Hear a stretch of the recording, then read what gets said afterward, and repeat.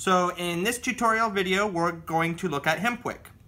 Now, there is many different brands of Hemp Wick, and Hemp Wick has been out for quite a while. But for anybody that doesn't know, it is so you're not using a butane lighter right into your bong or pipe and breathing in the fumes of the butane. You can light the Hemp Wick on fire and then use that to light your bowl or your bong or whatever you intend to smoke out of. Now, if you're smoking a joint, obviously you're lighting it once, so there I do use a lighter. With a pipe or a bong, you're constantly relighting it, and you could be breathing in the fumes from the butane.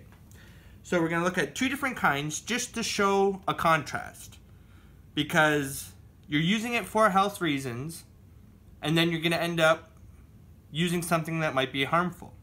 So just showing that not all hemp wicks are the same. This is a hemp wick I got with a kit that I reviewed, and this is bee wick hemp wick. Now, as you can see, there is a huge difference in the look in these two. Very thick strand, light in color. Very thin strand, darker color. They look like two different things. Now, there is a big difference between these two products. Okay? I'm gonna give a little demo of the difference.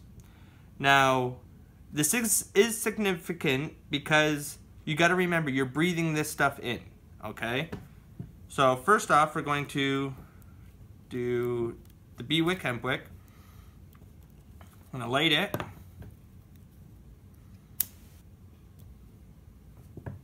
Got lights. It's good. Slow burning. Now, there's something you're not going to notice here. You don't see any soot coming off of that flame. You don't see any smoke coming off of that flame. When you breathe this into a pipe or a bong to light it, whatever's coming off of this flame is going to be going into the bong or the pipe, okay? So, as you can see, nothing. It's clean burning. Obviously there's smoke now. This is it going out. Okay? Now, we'll take a look at this one. Again, this is a no-name brand that just came as an extra in an item I reviewed. Okay? Now, seems to burn the same. I don't smell anything weird, but as you'll be able to see, soot. Okay, just to give an example. Do you see that? That is soot coming off of here. That is very poor quality, and anything that you're using this in is now, you're going to be getting that soot sucked into that item, and you're going to be potentially breathing that in. If you're using that in a pipe, it's very likely that you're going to be breathing that in. Now, I didn't do that same test with the bee wick because you can see there's no soot coming off it. The only reason I showed it with this one is when I first tried this one, I could visibly see soot bellowing off, you know what I mean? Now, I don't know why this one is, if it's thicker or what it is. I use bee wick. This is what I use. This is safe. This is what I recommend. Watch what you get.